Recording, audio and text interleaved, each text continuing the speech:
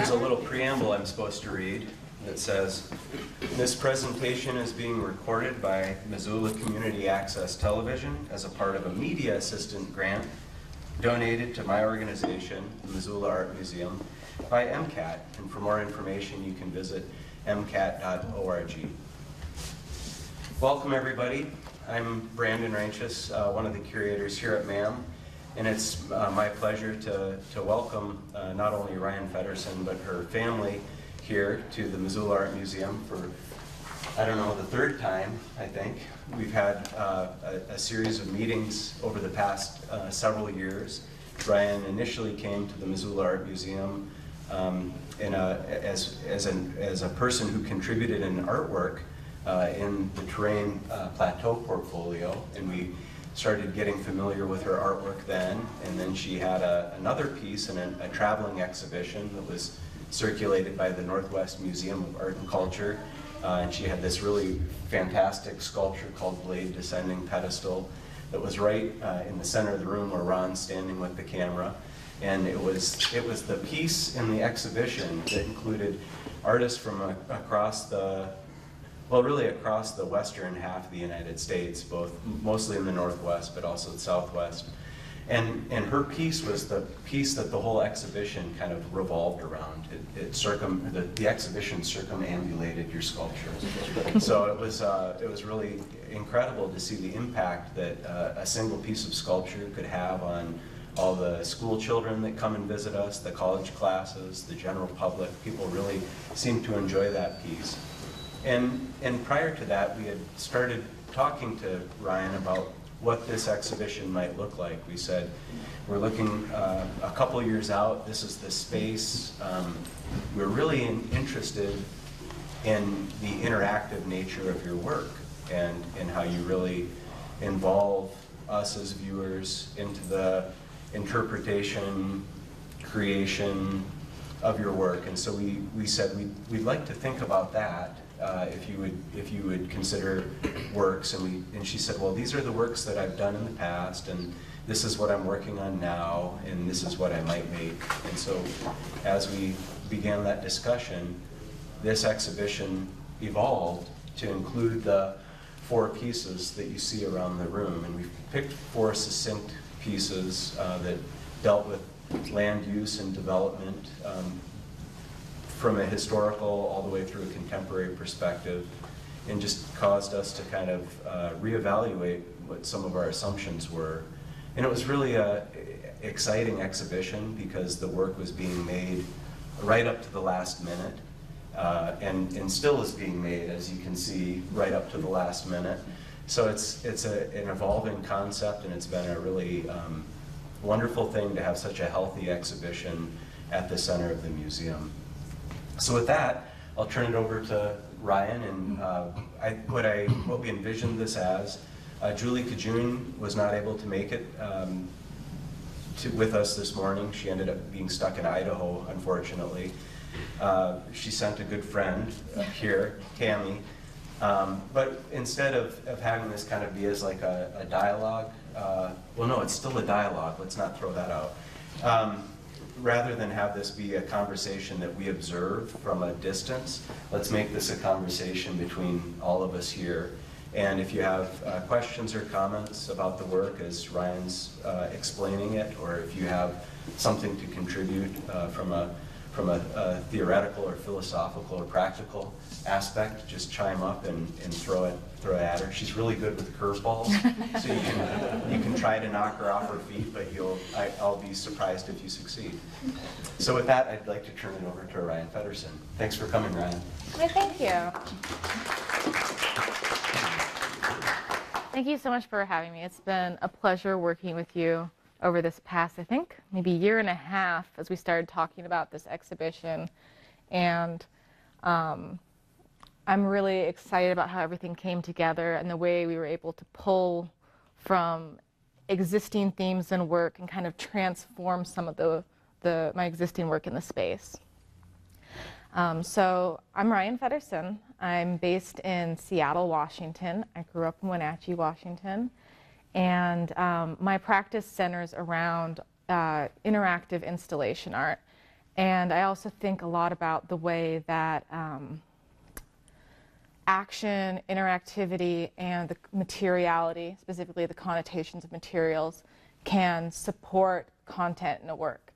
I'm always looking to build that with each new work, which is why you'll see different types of materials and different types of action and interactivity in all the works that are here today. And that focus really goes back to two things. One is the way that I've always felt that when you're making an artwork, you are having a meditation on that subject. No matter how much you think you know about something, when you put in sometimes hundreds of hours thinking about, looking at, and building, you begin to know a lot more about how you feel about that. You understand more about how your ideas were constructed. And I like to give the opportunity for the audience to have some of that experience as opposed to of a passive looking at an image and interpreting its content, having that access point of helping to build that content through your touch, through your participation. And I also, it's based on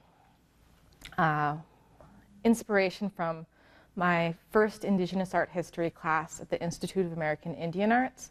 I spent one semester there, and on the very first day of class, the instructor, the late Ed Wapp, the first thing he said is he informed us that there was no word for art in any Indigenous language, no word that had the exact translation.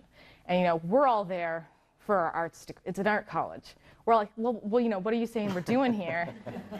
Like, this is what we want to do with our lives, and you're telling us, like, that's not of an Indigenous tradition. But what he really wanted us to think about was that there is a Western idea of what art is. And that is, it's usually an object made by a trained, talented, special person that you get to look at. It's on a pedestal, you don't get to touch it. It's on the wall, you don't get to touch it. You may have to pay admission to see it. It's for collectors. It's for institutions of power. It's for governments. It's for churches. And that practice was not in Indigenous cultures. Art was made to be used. It was made to be touched. It was made to have experiences. It was made to be worn. It was made for communities to talk to each other and to reflect like their culture and values. And that really had a profound effect on the way that I wanted to make art. I always knew that I wanted to like communicate ideas and try and like do social critique and instigate change through the work that I was doing. But it really made it a very direct way of thinking about like, what are my goals, what are my priorities, and what are the tools that I can use to really approach that. And for me, one of the things that really resonated about that was the interactivity. That the art isn't something just for outside of you, it's something that you actually get to touch and you actually get to participate in. And so these works in the gallery all kind of show that in different ways. Can I see how many people? Well, I guess we're on video, so it doesn't really matter how many people were here last night. So I'll start kind of going through some of the works. The first work I'll talk about is the Martha Stewart cocktails. That is based on one of the oldest works in this exhibition. It is a new installation of a previous concept, which I was really excited about the opportunity to really expand upon that prior idea. But this was developed when I was still in college, and I was thinking a lot about connotations of materials, and the both with like the felt makes you think about softness and warmth and femininity, but the act of felting itself is a very feminine activity. And there's often this idea that when something is so heavily feminized, it becomes then devalued as an art object. And I wanted to kind of disrupt that. And the way I thought about that was disrupting it by pairing it with violence. And so I started with the felt and started to make this this Molotov cocktail explosion. And in this installation, it's installed in stages. So we see from the first lighting all the way through to the splash of fire on the wall. And I think this piece became exceptionally relevant again with our recent political climate and the level of misogyny that was kind of hurled at women during this last year.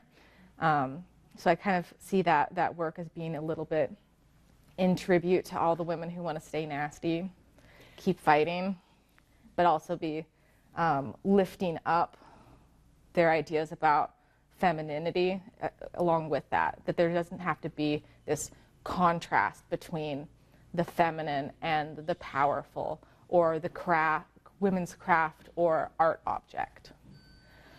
The piece directly behind us is Disconnected Towers, and this piece has been reinstalled with new elements. And this is one of probably the last minutes. I kind of got inspired on my last visit, and I told Brandon, by the way, I really want to install something, a new piece behind this work to really put it into a different context.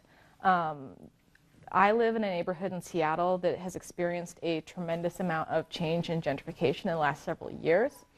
And if a house is being torn down but is not changing zone, there's no notices that are put up. There's no public land use. It just comes down.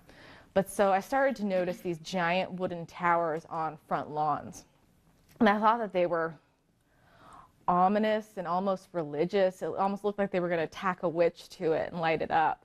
And it was just like these haphazard wooden sculptures. And then over time I started to notice that the house would then come down. And I realized that they were tying off the electricity of one home so they could hold it while they demolished it, and then often put in maybe like 4 $500,000 condos in the place of what had been one affordable single-family home.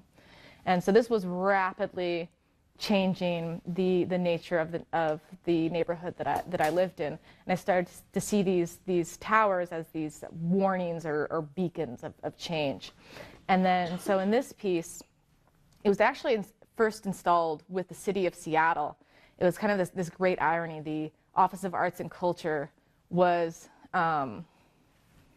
commissioning a work in their gallery space that was criticizing the practices of this unchecked development where these are all being signed off by the offices in that building. And it started with one, which was the asterisk, the idea of like the unknown, something else is coming next. And then over the span of a couple of weeks, they built, and like more and more icons came up, and we have references to like stocks raising and greed and inequality and religion. And as I was thinking about this piece in the context of Montana, like outside of where I'm from and like our dialogue, I realized that it still had a lot of relevance here, and its relevance actually stretched through more time, which is why I've included I think it's about a 7-foot tower of buffalo skulls that you see through the piece to think about tying together a history. There were over 300 million buffalo in the Plains region, and 270 million were slaughtered for the sole purposes of expansion, Western expansion. They were slaughtered to starve out native populations, to make their traditional ways of living unsustainable, and to make way for the railroad systems. And thinking about the way people see a space that someone else has that they want, decide that the people there are no longer worthy of that space, they're going to remove them and replace them with a new community, is something that has been continuous in our colonial history. And I wanted this piece to really draw together part of that trajectory. The next piece is the Unveiling the Romantic West. And these 5 panels are, they're essentially black and white replicas of the Paxson murals that are at the Missoula County Courthouse. This piece was developed for the MAM in conversation, like kind of like looking back at some of the works I'd done, looking at reinterpreting art historical work with a critical lens attached to it. And when we first started talking about this work, I thought there was a really great opportunity to start to dismantle and look at some of these very romantic, one-sided depictions of Western expansion. Now, these panels depict approximately 90 years of history from, I think, did we do chronological? No, actually, we mimicked the installation in the courthouse. So the first image is of Lewis and Clark encountering the Salish people. In this representation, the Salish have come across Lewis and Clark's encampment. However, the records suggest the opposite.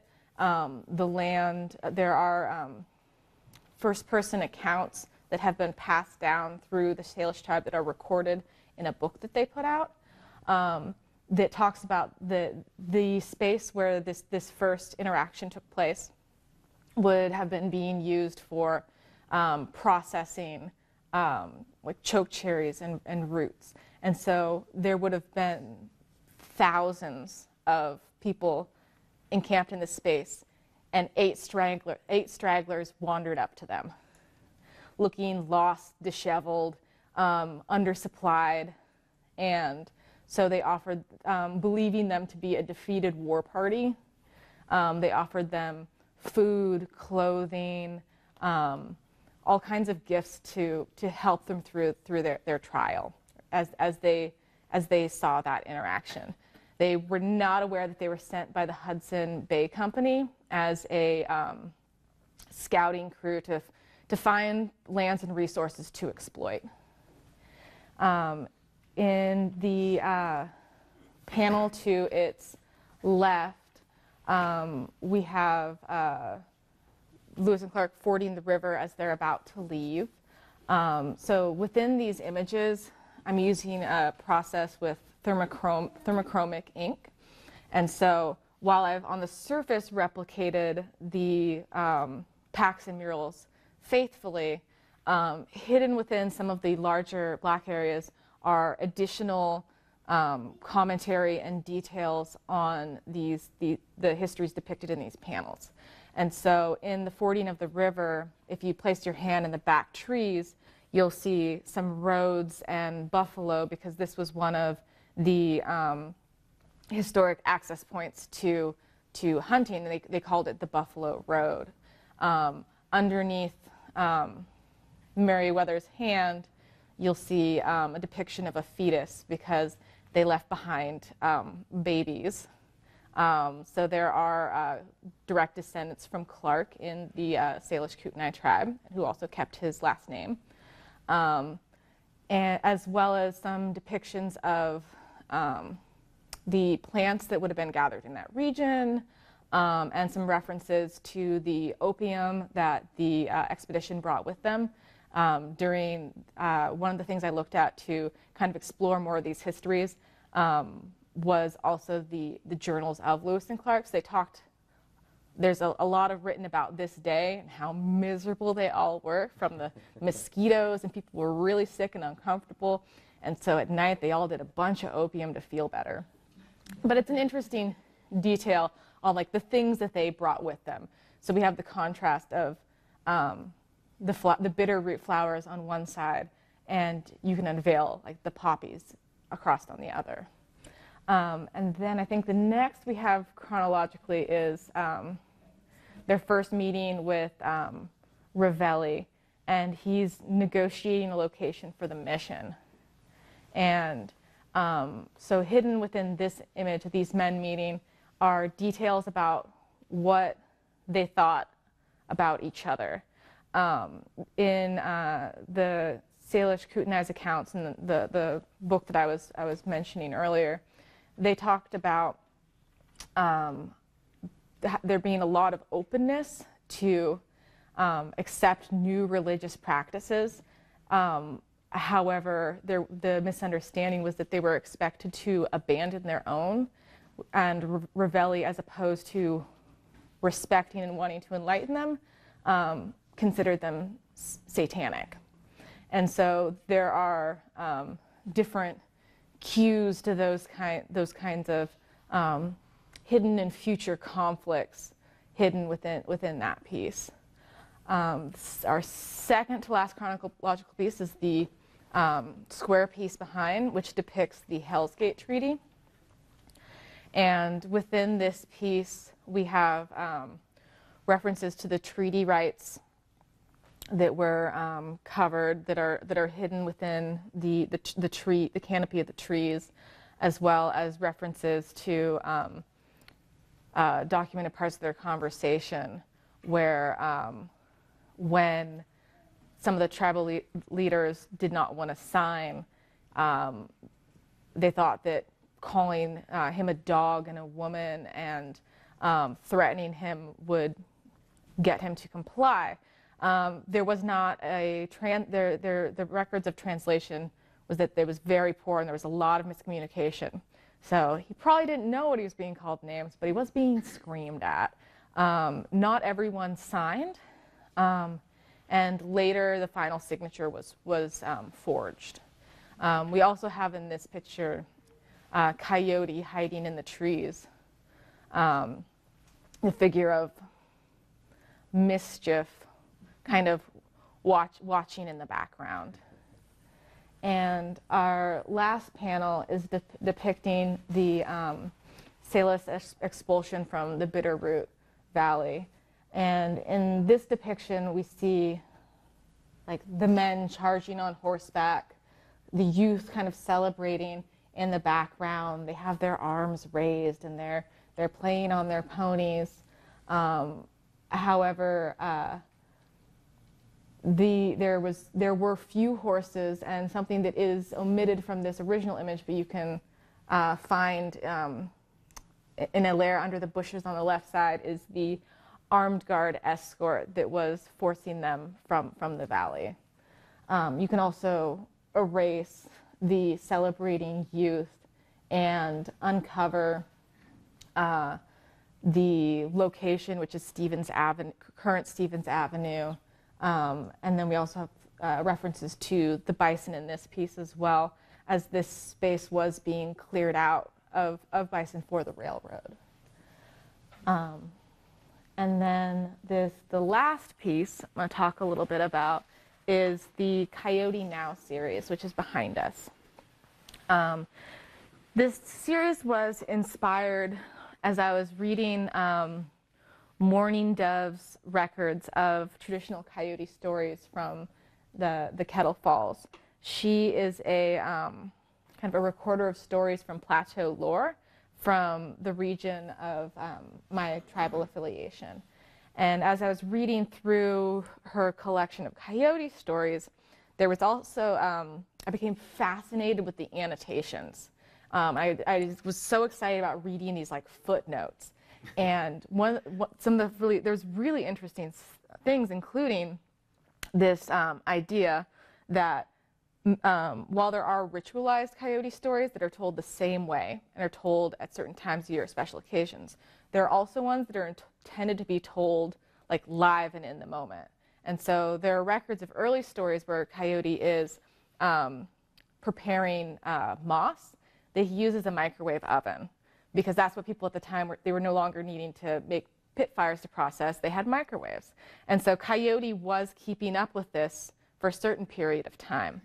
And that idea of telling a story in the now was something that really resonated with me. And it made me think about, well, if Coyote, the way that Coyote functioned in these stories as he's explaining the world, and like kind of like that value of what you can get from imaginative storytelling outside of purely scientific or fact-based storytelling is really rich, and it can really put a mirror on us.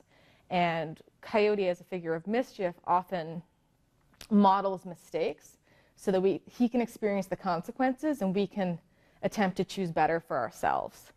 And so I started thinking in that context, what has Coyote been up to since we last heard about him learning about microwaves till now? And so I thought about these things that sometimes we question our responsibility on. And so in this panel, we have Coyote is in the sweat lodge, and he has bribed his frenemy the mouse to bring his hot rocks. They bring in the hot rock and they take a slice of cheese. And he gets really hot and he decides he's done. But the system that he set up to feed his greedy desire, it doesn't go away when he decides that he doesn't need it anymore, that he's done. The rocks continue to come and come. And so in the last panel, we have the newscaster telling us that temperatures are continuing to rise. Scientists are baffled by persistent global warming. So there's the question on climate change and is it our doing? And here we're kind of looking at some of the behaviors Coyote exhibits that mirror our industrial practices. And he gets to reflect our feelings of responsibility. Similarly, in the last panel, we have Coyote fighting with his wife, the mole, who knows why they married, but they don't particularly get along. They're fighting, she's running away, he tries to kill her pretty often.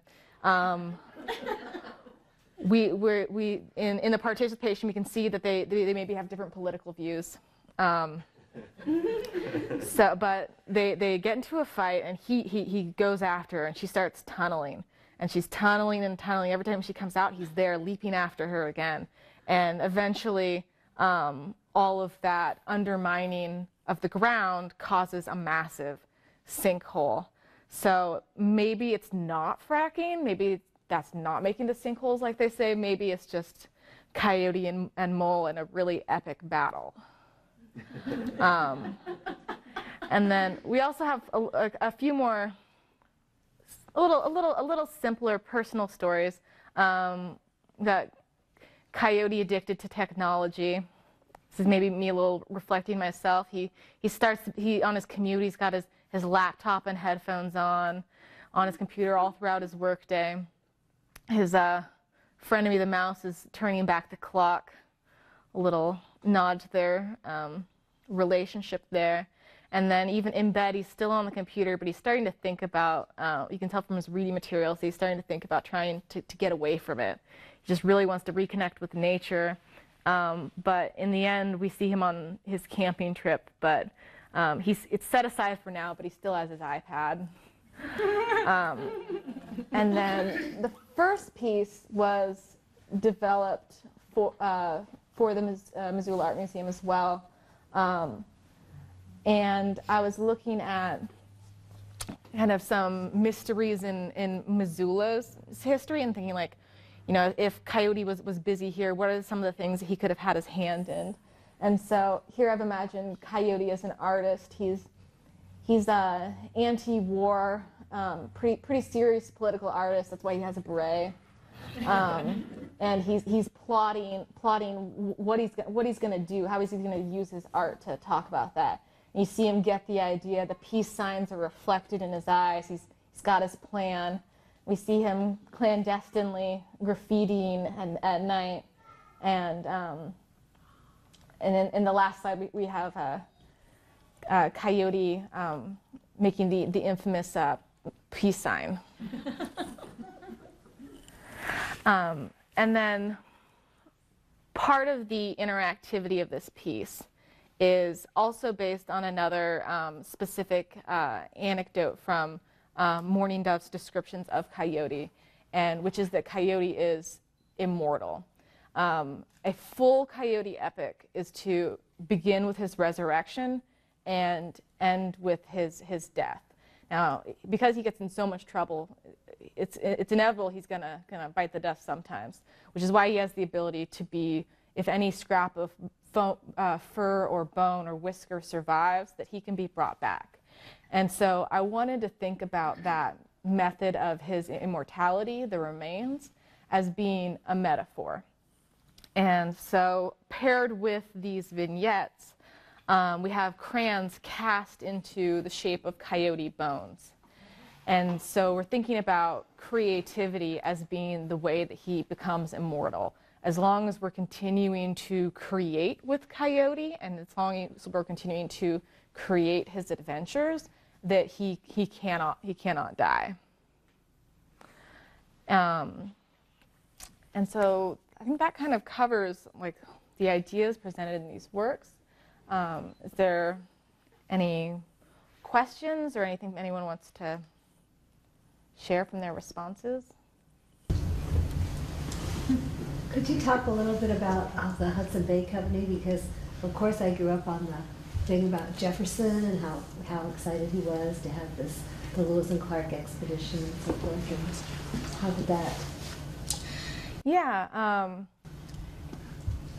One of the things I really wanted to look at within addressing these pieces is that there is one history and one narrative that is taught.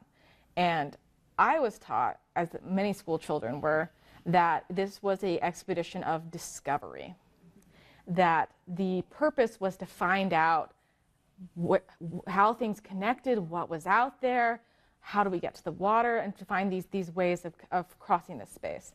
And I was never taught that this was a commercial expedition that was for the sole purpose of finding resources to take, and that this was that these were not explorers, Lewis and Clark. They were company men, and they had very specific goals in mind with that expedition, and they were reporting back, and that the treaties that followed to take these resource-rich lands were in direct connection to their initial goals, and that those things, while presented as being very separate in this master narrative, were actually very, very linear and planned in conjunction with each other.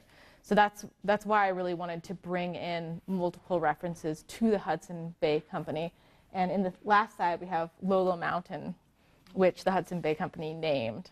And so I've also plastered their logo on the side of the mountain as a reference to their claim as well. Why don't you show some of that so they can see how it works? What? Sorry. You're tethered. Okay. I have really cold hands, so I might need help for someone who's a little warmer.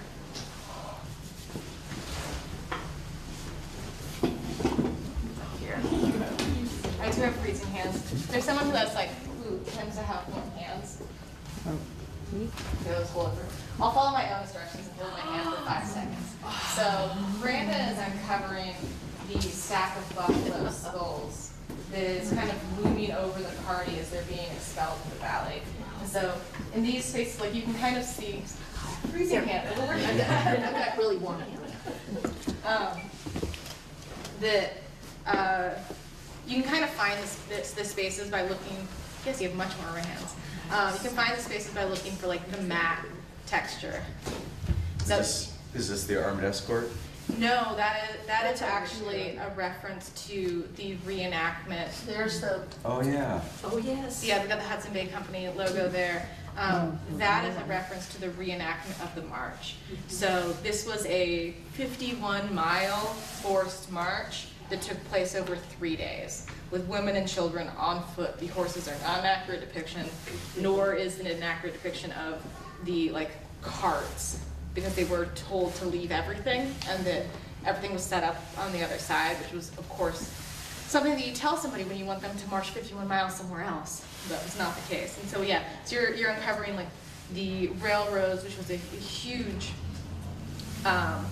factor on why it was so important for people to be removed was the motivation was tied directly to the railroads. And Brandon's about to uncover some maps that show traditional territories paired with reservation lines over the top. How did you discover this paint? So It's just the coolest stuff. my first, the first time I ever saw this material was it was actually being used on an album. So it was a box set, and it was, I think it was Massive Attack, Wow. and it was from the 80s or 90s, and you know, you touch it and your hands would show. It's used in a variety of some commercial purposes. The company I got this from uses it on motorcycle gear, and they actually were really excited that it was going to be used for an art project, and they worked with me to develop this very specific temperature. It was hard for me to test because I have ice cold hands. Oh my God. So it was, yeah, it was this Tyvek. Yeah. So it's very sensitive to what temperature that, so these actually activate at 71.6 degrees. And so we're in a climate controlled room, so that works. But in Florida, it would be. In Florida, it would be clear all the time. All the time. Yeah, unless it was in like constant air conditioning. Lights on it or use a hair dryer. Yeah, I did a piece recently where I was redacting a map of all of the Indian boarding schools in the U.S. And as I was placing them to map them, I had a hair dryer. And I was like, Takes the to find the celebration out names. of it. Yep. The historic Paxton home is also on Stevens Avenue. Oh, is that really? Oh, that's right. So when I initially saw this, I hadn't realized that the route of the extraction was across Stevens. So it's shocking to me how this romantic image has been superimposed over the reality, because we actually have first the eyewitness testimonies of what this really looked like, and how deplorable and how abused the individuals were who were making this journey. So it's really, to walk by it in the courthouse every day is Yeah. one thing, Have people and to see that, celebrating. and I love how you've superimposed the reality check, but how it's also the same way it was in the treaty signing. It was hidden. Everything in the treaty signing was hidden in so many ways. There were so many ways it was deceptive on multiple levels, including the survey that was never conducted. And then layer around the same. It's fascinating, beautiful. I don't think so. You mentioned a book yesterday at the courthouse, and I didn't get it. The name It's of the Salish people and the Lewis and Clark expedition. Okay. And so when working on this project, I looked at both the courthouse's commissioned essays on like what the content was in each of these pieces, and then I dug into other sources. So that book was one of my primary sources for records of like what the additional histories from an indigenous perspective on like what was happening in these snippets of history, like what are the things that are being excluded from this narrative. And that book also is very interested in thinking in a span of time. So a lot of times people consider history contact, and then there's prehistory before that, and it's like, well, we're just not going to talk about that.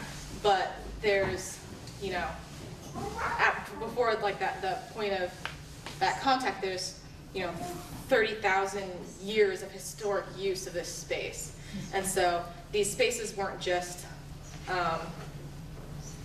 they had identities and purposes and cultural practices and food practices all existing within this space prior to these singular events that are being depicted.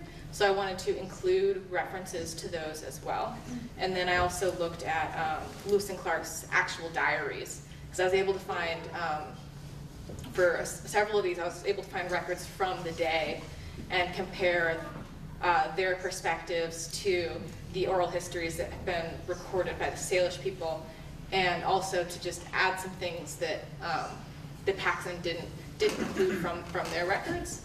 And I also used the mission's website and their history of Ravelli to add details about his personal life in that depiction as well. You know, I also found it interesting too. I don't know if anyone else looked about I think when you were installing and giving the talk, you were talking about the different generations depicted between the pieces. I personally found that really interesting too. Yeah, so these are depicting approximately 90 years of history, and there are multiple generations of tribal leadership depicted within them. And so in the first one, 3 eagles was present, and then in the treaty, it's Chief Victor, and then in the expulsion, it's his son, Chief Charlo. And I saw records that there was much more conversation about Victor and Charlo, like Victor being Charlo's father. But in one of my references, I saw that the 3 eagle was Victor's father, so it'd be 3 generations. Ryan, I'm curious, did you come to interactivity as a strategy fairly early on when you were starting to make art? And do you see the pieces that you're doing in the public sphere, like murals and public pieces, as even though they're not strictly interactive as the pieces, do you feel like that's an extension of that interactivity? I do. So before working with direct interactivity, I started working with action. And sometimes that action would be completed by me. And so I think the first one, I made a large wall installation on domestic violence that mimicked Sudoku. And instead of using numbers, I printed out images of domestication, oppression, and submission, and then organized them in a way that both replicated like flesh and a body in its coloring, but also a Sudoku board with all of the symbols. And so in that case, I enacted putting together that piece as I installed it. And then as I continued to think about materiality and action as supporting content, I started to open that to participation from the audience. And I think the first piece that really reflects the way I use interactivity now was my BFA thesis piece, which was A Little Color in the White House. And it was made, as you might imagine, during the run-up to the 2008 election. And it actually, I was making it during the election, and it was exhibited after the inauguration. And it was a 3/4 scale replica of the White House State Dining Room. And it was from, like, everything, as many details as I could find, from like the drapes, the pattern on the drapes, to the crown molding used and paintings in the room were all replicated as a coloring book. And then I cast a feast in crayon. And the feast was comprised of both delicacies like oysters and roast meats, but also like some down home, just like chopped carrots and beans, and some of them had bites taken out of them, some of them had mold growing on them, and were they cast crayon as well? Yeah, they were all in cast crayon. I remember that piece. Kids did try to eat them. But so they were set across the table, and then the audience was invited to color in the piece, and it was a feast of leftovers. And I was kind of thinking about like the mess left behind and the invitation to think about yourself as having the potential to be an actor in your government and in your space. And it was also a question of like, what were then people going to do? Were they going to color in the piece as a coloring book? Were they going to tag it? Were they going to use it as a political forum, as you see happening with the coyote pieces?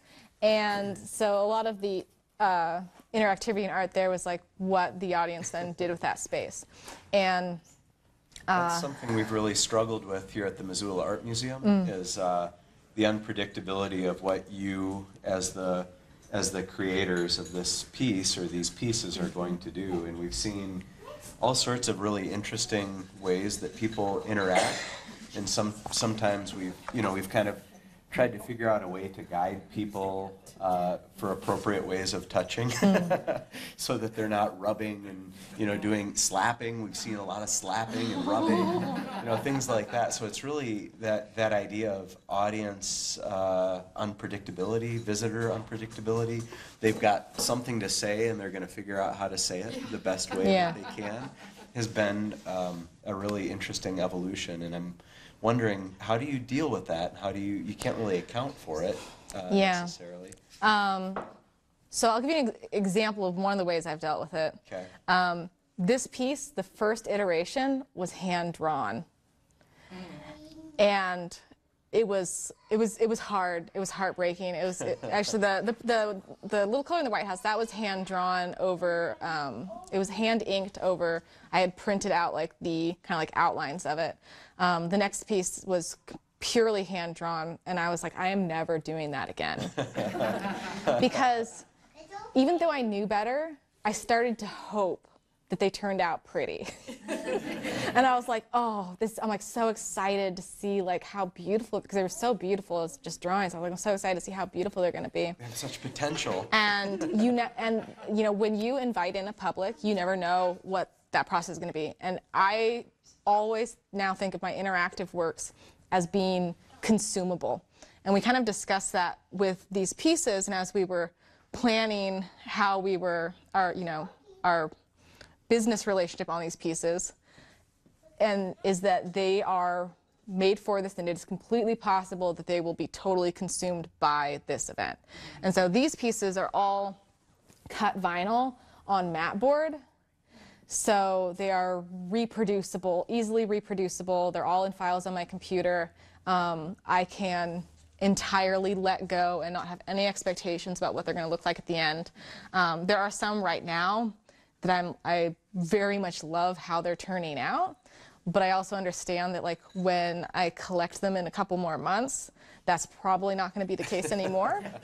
You have to stay detached. But it's also back to that idea about like indigenous methodology on art making, is that it's not the product that is the art. It's not this like special beautiful thing that you get to look at or collect. It is what it is doing in a community and cultural space.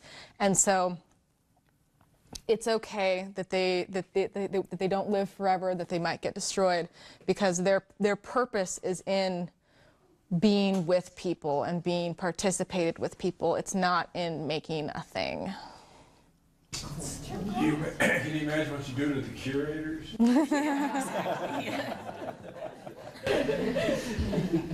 Yeah. What is the paper that you've drawn on here? So these are on Tyvek. So very much in line with talking about a piece that is intended that, I was aware that people might be pushing and scratching. Tyvek is traditionally used to cover buildings to protect them from weather while they're being constructed. Oh, and you see it written on the... Yeah. Or in very strong envelope material. And so you can order it blank from them. And so this is a very sturdy paper-like, fabric-like material that's made from like composite plastic. And theoretically, I mean, the crayons were a little hard to remove, but I also imagine like not all hands are going to be clean. This material can then also be washed. Sometimes they make shower curtains out of it too, because it's very water resistant. And hiking gear and those overalls you buy when you want to paint in your house and not get anything on your clothes, those are all Tyvek as well. But Ryan's use of it as a building material, I think, is almost an extension off of the disconnected towers, and kind of some sort of a commentary on land use and development, kind of, but very subtly. Unless you know it's a building material, those associations don't present themselves. So that's Tyvek? Mm-hmm. Okay. Do you have a comment? So I had a question. I've been grappling lately in my conversations with Julie with the cultural value of reciprocity. And when I see your installations, I see manifestations of that. Could you talk about the degree to which the people who interact with your work are co-authors, and there's a give and take that occurs in that process? Yeah, so all of the work I make is very direct and deliberate in its purpose. The interactivity and the layered meanings and metaphors are intended to invite people to think about a subject, particularly things that involve cognitive dissonance.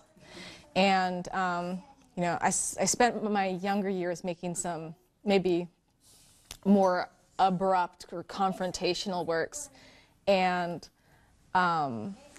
I feel like in order for people to actually make a personal decision or change, that it needs to come from them and not from me telling them. And so I see myself as making opportunities for other people to think about things. And I don't need them to co-author or necessarily reciprocate unless they're helping complete a metaphor. In the case of some of the public artworks I've done, the participation becomes very important to that. But I like to think that I'm providing something and not necessarily doing something in order to make a reciprocal relationship. So they're not really co-artists. Yeah. I'm more formatting an experience that I'm offering. They have a chance. Yeah. Yeah. That's great. An opening to think about it. Well, that's probably a good note to end on. We've come to our noon hour, and Ryan is getting ready for an afternoon workshop.